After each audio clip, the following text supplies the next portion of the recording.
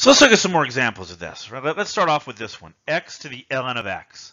All right, anytime you have a logarithm, you always have to be a little concerned about the domain of the function. Right? The domain of this thing is everything greater than 0, but not including 0. Because we can't take the logarithm of a negative number. You can't take the logarithm of 0. All right, so if I get critical values, for example, that are outside of that domain, cross them off. Right? We're not going to be interested in them. The function can't have a maximum or minimum value at a place where it isn't even defined.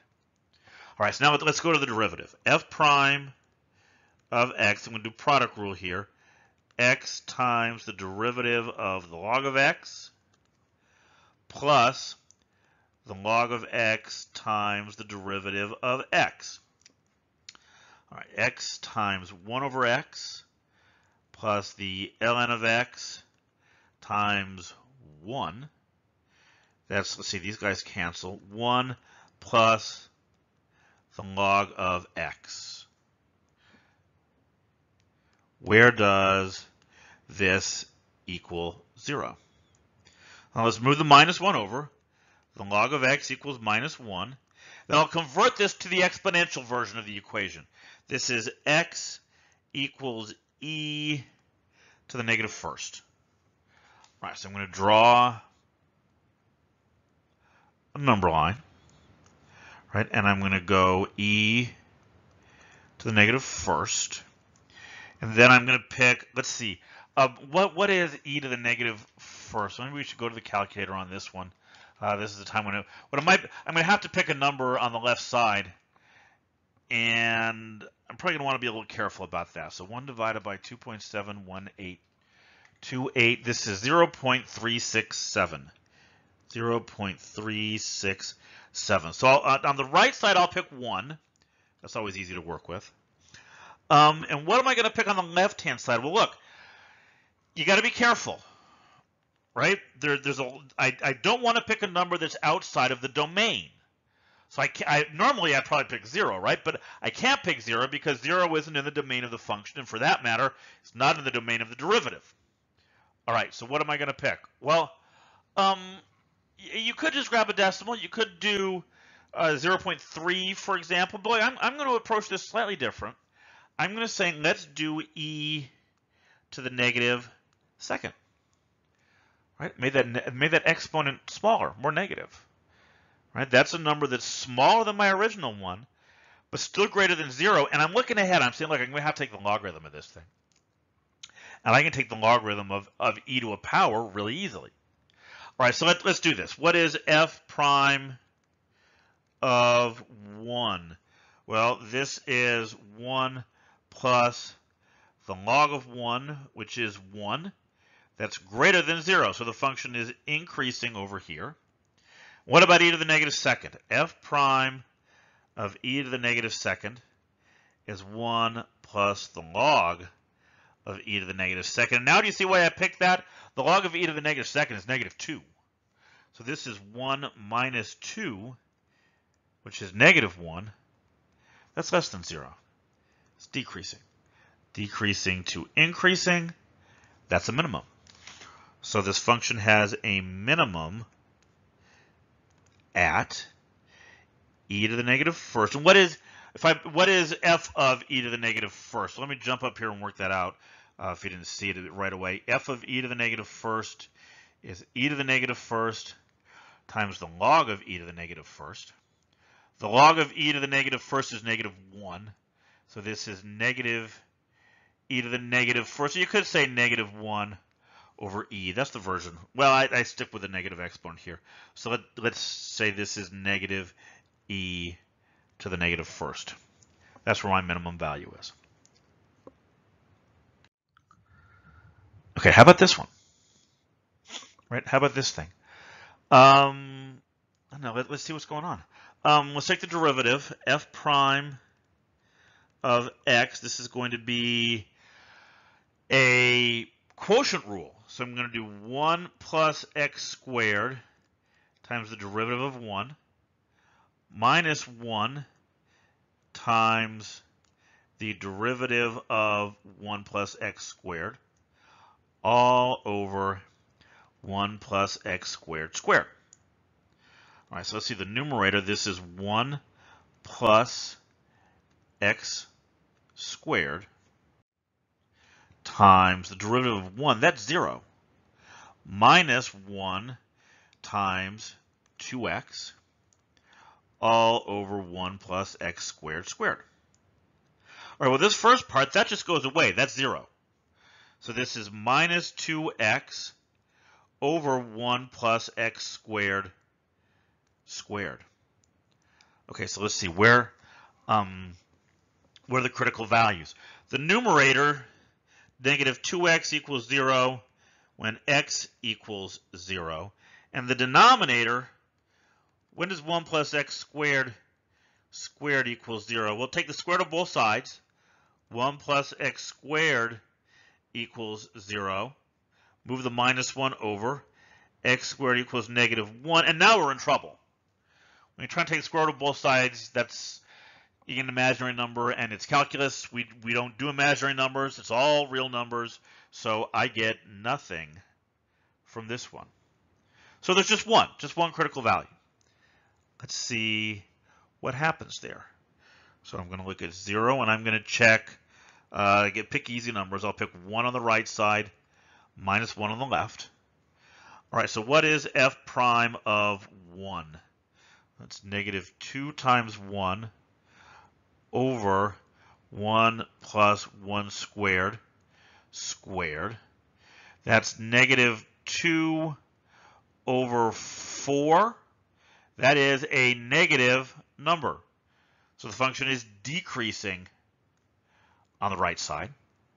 Then on the left side, f prime of negative 1 is negative 2 times negative 1 over 1 plus negative 1 squared squared, which is positive 2 over 4. That's greater than 0.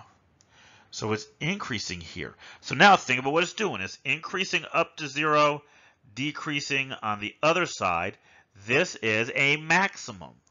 So this function has a maximum at 0, comma. What is f of 0? F of 0 is 1 over 1 plus 0 squared, which is 1. Right, there's my maximum value.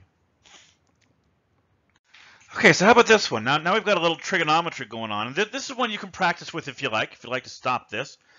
See if you can't walk through it. We're going to have some repetition, right? That the periodicity is going to be a factor here. All right, so the first thing I need is the derivative. F prime of x is minus sine 2x times the derivative of 2x, which is minus 2 sine 2x. All right, when does this equal 0? Well, first, get rid of that minus 2. Divide both sides by the negative 2. Sine of 2x equals 0. Okay, when does the sine equal 0? The sine equals 0 at 0, pi, 2 pi, 3 pi, and you do the negatives, any integer multiple of pi. So this equals 0 when 2x equals negative 2 pi, negative pi, 0, pi, 2 pi, and so on in both directions. All right, now let's divide by 2. So x equals negative pi over 2, 0, pi over 2, pi, and so on. Okay, well, obviously this is going to get a little busy. We're going to have to look at enough of these. Obviously, there's going to be a pattern. You know what the sine function looks like, right? But I want to see how we discern that pattern by looking at the signs of the derivatives. All right, so let's put these numbers on here, right? I'm going to do negative pi over 2, 0, pi over 2, and pi. Hopefully that'll be enough. Okay, so I gotta pick numbers in between. Yeah, okay. How about I'm just gonna go halfway between on each one. Negative pi over 4 plus pi over 4, negative 3 pi over 4, positive 3 pi over 4, negative 5 pi over 4, and 5 pi over 4. Okay, so where was my derivative? My derivative was, actually, let me make a little table, just try to be a little organized here. All right, so I'm going to do x, f prime of x, just because there's so many of these. So let's see, if I put negative 5 pi over 4 into the derivative, right? The derivative is, don't jump to the sine 2x. That negative is going to be important. You got to go back to the original thing before we started playing around with it. So I put negative 5 pi over 4 in here. This is negative 2 sine of negative 5 pi over 2, right? When I multiply by the 2 on the 2x, this is, let's see, negative 5 pi over 2. Negative 4 pi over 2 is negative, I'm doing this in my head, right, is negative 2 pi. So this is the same as negative pi over 2. At negative pi over 2, the sign is negative 1 times 2 is positive 2. All right, so my function is increasing on that interval. All right, so let's try the next one. Let's try negative 3 pi over 4. This is negative 2 sine negative 3 pi over 2. All right, sine of negative 3 pi over 2. That's the same as the sine of pi over 2, which is positive 1, times the negative 2 is negative 2. So it's decreasing here. And this point, negative pi, what is it doing? It increases and then decreases. So this negative pi is a maximum. All right, let's try the next one. Let's try negative pi over 4. This is negative 2 sine negative pi over 2. That is negative 1 again times negative 2 is positive 2. Good, this is what we expect, right? We expect the sine function to kind of alternate like this. So this is increasing. So at this point, we're going down and then up. And this is a minimum. All right, so let's try some more. Right, I know it gets a little tedious, but let's work out a few more of these. Pi over 4, that's negative 2 sine pi over 2, which is negative 2. Good, it's decreasing here. So we're going up and then down, right? And this is a maximum. And hopefully we're starting to see the pattern here, but let's do one more, just kind of for completeness. Let's do f of 3 pi over, whoops, excuse me. This is the x coordinate. This is going to be 3 pi over 4. Negative 2 sine 3 pi over 2 is, excellent, positive 2. It's increasing. So we're going down and then up. This is a minimum. Okay, awesome. So now I see what's going on, right? The maxima, this one will be a maximum too. You can check 5 pi over 4 if you like. The maxima are occurring at the integer multiples of pi. Negative pi, 0, which is 0 pi. Pi, it'll happen again, 2 pi, 3 pi, and so on. So the maxima are at k pi, comma, and what are they? Well, look, there's no amplitude number out there in front.